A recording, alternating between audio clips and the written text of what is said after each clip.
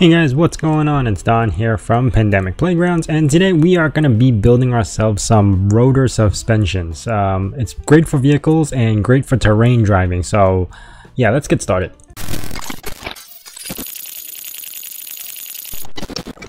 Alright, so here I have my platform that I've been using for most of my builds actually. So we're going to lay down landing gear. And it's probably not the best place to put it down, but yeah, we're gonna do that. Anyway, first off, we're gonna start off with the base of our vehicle. That's where the cockpit's gonna sit. So I'm gonna go 3 blocks up and kind of do 4 blocks over, maybe 5 blocks, because I want to place a battery right here, standing up, and then a cockpit like right in front of that. So let's do something like this. Okay, now again, this will require a programming block, so just remember to put that in the in-game scripts. And once we get this going, we are gonna put a rotor for the front suspension. So let's pop that in here, and remember to lock the rotor so you don't screw yourself over. So I'm gonna lock the rotor for now, just so when I build stuff it won't rotate by accident. Then the rear, you could build whatever you want. So I'm gonna probably place 1 block here and start doing my wheels. So 7 would be my right wheel. Let's pop down a rear wheel here, and 6 would be my left wheel right over here. And for the rotor suspension, I'm gonna put a couple of more blocks and kind of put the suspension right there. So let's do that. Now this isn't, like I said, the best design, but it gets to a point, so we know what we're doing here. All right, now that we have all the wheels in place and rotor suspension here, we need to put our programming block, which I'm going to lay down right in front. Or it could be anywhere else, it doesn't really matter, but yeah, let's put that here. And again, I'm gonna leave the link down in the description below to what the script we're using. And I believe this is called, let me see. There you go, SWCS whip subgrip wheel control script. All right, so I'm gonna copy this to the editor, and I am gonna hit OK. Now it automatically detects the wheels, so this way if I go forward, you could see that it's actually going to run the wheels in the front. If we don't have that script, it's actually not going to run the wheels at all.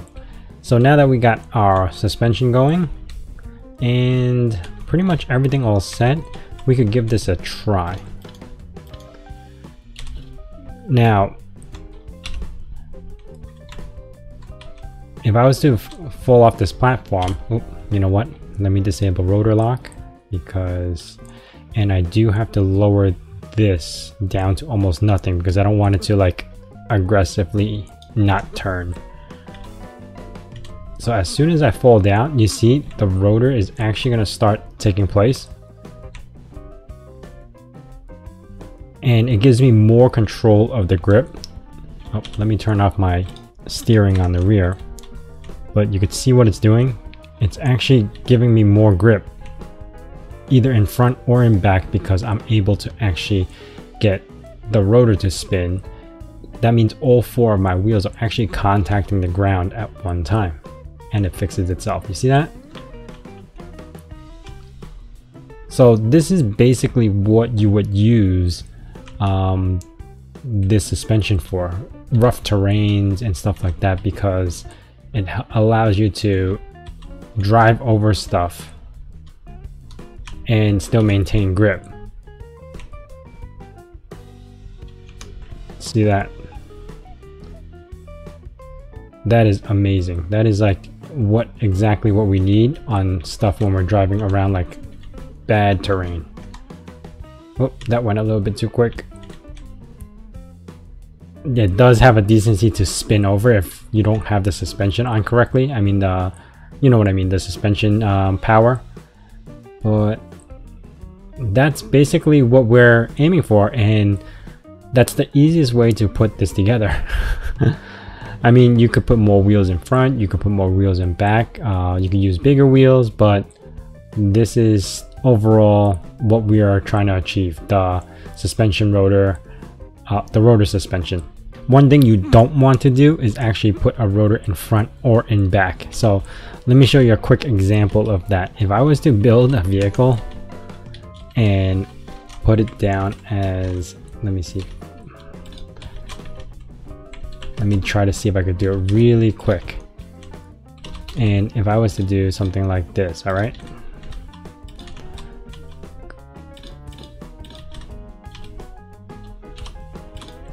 Rotor in front, rotor in back, and say a cockpit, right? And some sort of battery. I'm just going to use a small one for now. That should be fine. Finish building the front and rear. Just to give you guys more of an example what happens if you do try to do like the double suspension like what I'm trying to do right now. Let me lock the rotors because as soon as I put wheels on there, it is gonna tip over. So this is the right side. There you go. The left side. And then I'll do the programming block with that script.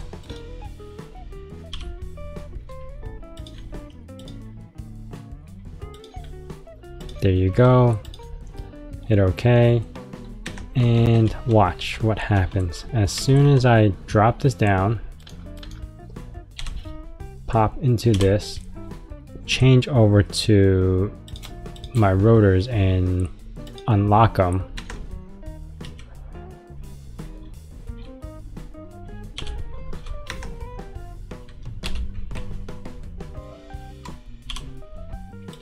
And then lower the torque like I would on the other vehicles.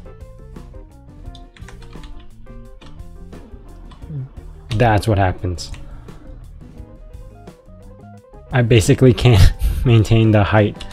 It just falls over.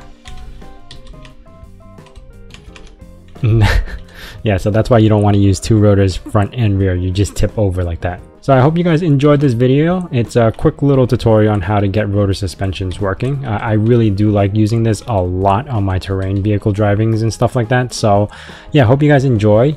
And if you guys like this video, please hit that like button and remember to subscribe. See you guys next time.